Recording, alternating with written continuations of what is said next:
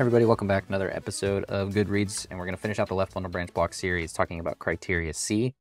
So criteria C, the now updated criteria is the Smith modified, which means that the ST segment elevation in millimeters has to be 25% or greater in millimeters than the depth of the preceding R wave. Now that sounds kind of confusing, but we're going to show an example, and I think it'll make a lot more sense. But prior to this, so the outdated version, the original criteria C said that if there was any ST segment elevation greater than 5 millimeters, that was positive.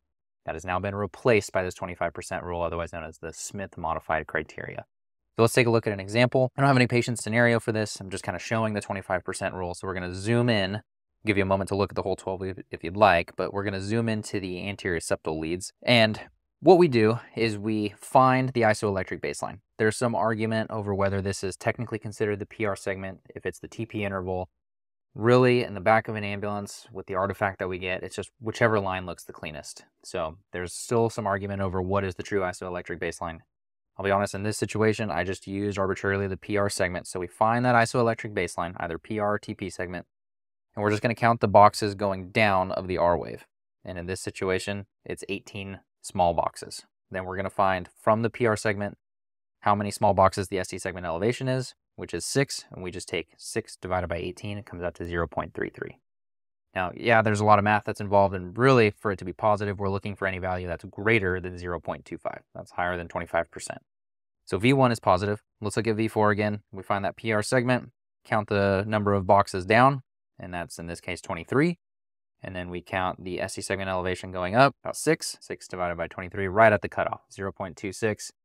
Again, anything higher than 0.25 or 25% is considered positive in this situation. So this is the 25% rule. It can be difficult to do, especially when you're in the back of an ambulance, or if it's a time-sensitive situation and you're sitting there counting small boxes. But this is the 25% rule for criteria C. So as a caveat to that, right, we have two leads indicative of OMI, V1 and V4.